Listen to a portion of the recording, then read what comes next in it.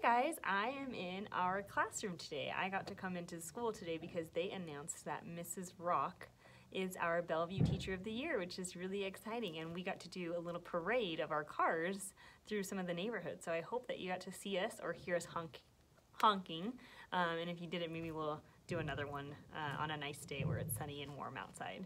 But I am here so we can start Dingoes at Dinner Time. It's book number 20. And we have Jack and Annie's last gift that they need to free Teddy from the spell, Teddy the dog. So they have already received a gift on a trip to the Titanic, a gift from the Lakota Indians, and a gift from a forest in India. Now they are about to set out in search of their last gift, and that is the title of chapter 1, The Last Gift. Annie sat on the porch steps. She stared down the street at the Frog Creek woods. "Hey, Jack," she said. "Do you hear it?" Jack sat next to her. He was reading a book. "Hear what?" he said. "Teddy's calling us." "You're kidding," said Jack, but he looked down the street and listened too. A faint bark came in the distance. "Arf, arf." A big smile crossed Jack's face. "You hear it," Annie said. "Yep," said Jack. "You're right. Time to go." He stood up and grabbed his backpack. "Be back soon," Annie shouted through the screen door. "Don't be late for dinner," their dad called. "We won't." He and Annie ran down the street and into the Frog Creek woods.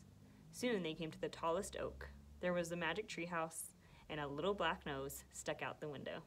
"Hi, silly," Annie called. "We're coming." "Arf," came a happy bark. Annie grabbed the rope ladder and started climbing. Jack followed her up into the treehouse. A small dog sat in a circle of afternoon sunshine. His tail wagged. "Hey, Teddy," said Jack. Jack and Annie hugged Teddy, and the dog licked both of them. "Morgan's note is still here," said Annie. "Yep." Jack knew the note by heart now. "This little dog is under a spell and needs your help. To free him, you must be given 4 special things. A gift from a ship lost at sea, a gift from the prairie blue, a gift from a forest far away, a gift from a kangaroo. Be wise, be brave, be careful. Morgan." So there's the note there. Beside the note were the gifts from the first 3 trips. 1, a pocket watch from the Titanic. 2, an eagle's feather from the prairie skies. 3, a lotus flower from a forest in India. "We just need to get a gift from a kangaroo," said Annie, "and Teddy will be free from his spell." "We must be going to Australia," said Jack. "That's where kangaroos live." "Cool," said Annie. Teddy whined and scratched at a book lying in a corner. Jack picked it up. "What'd I tell you?" he said. He showed the cover to Annie. The title was Adventure in Australia. "Great," said Annie. She looked at Teddy. "Ready to meet a kangaroo?" Jack opened the book. He found a page with small pictures of different animals and a big picture of a forest. Jack pointed at the forest. "I wish we could go there," he said. The wind started to blow. The treehouse started to spin. It spun faster and faster, then everything was still. Absolutely still. Chapter 2 is called Sleepyhead.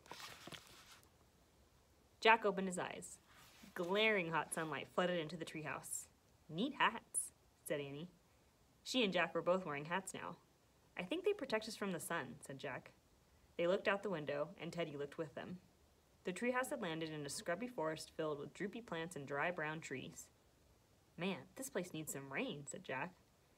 He sat back on his heels and looked at a picture of where they had landed in the Australia book. He read, "Australia's forests go through times of drought. A drought is a long period of time without any rain. The same forest can be flooded by heavy rains at other times of the year." Jack pulled out his notebook and wrote, "Drought equals no rain." Let's see his notes there, and these are probably those hats that they're wearing. Protect their skin from the sun, their faces. "Hey, Jack," said Annie, "doesn't it smell like a cookout?" Jack sniffed the air. It did smell like a cookout. So some people say cookout and some people say barbecue, so they can smell like smoke or that kind of smell that you smell when someone's cooking something like on a grill. Jack looked out the window. A wisp of smoke floated above trees in the distance. "Maybe people are camping over there," said Jack. "Let's go see." Jack put his notebook and the Australia book into his backpack. "Put Teddy in there too," said Annie. Jack slipped the little dog into his pack, then followed Annie down the ladder. You can see where they are now. Another forest, just like in India. Lots of wildlife and trees. When they stepped down on the ground, the hot wind nearly blew their hats off. "The campers must be over there," said Annie. She pointed at the smoke in the blue sky. They started walking across a sun-baked clearing. They passed bushes and scrawny trees. Lizards ran over the dry, cracked ground. "Arf! Arf!" Teddy barked from Jack's backpack. "Whoa!" said Teddy. A pair of huge, funny-looking birds walked out from behind a bush. They were taller than Jack. They had fat bodies, long, skinny legs, and long, skinny necks. "Who are you?" Annie asked the strange pair. Jack opened his pack and took out the Australia book. He found a picture of the birds. "They're emus," he said. He read aloud. "The emu is a large bird that doesn't fly. It can run as fast as 30 miles per hour." "Wow, that's fast," said Annie. "Arf!" Teddy jumped out of Jack's backpack and barked at the strange birds.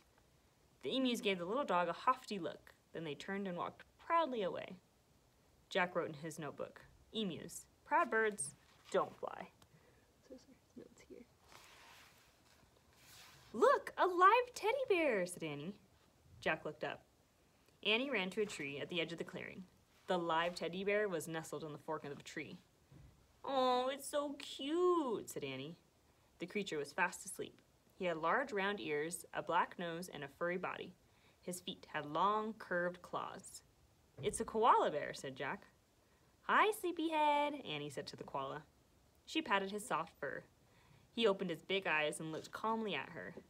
Jack found a koala picture in the Australia book. He read, "The koala is actually not a bear at all. It's a marsupial, like a kangaroo.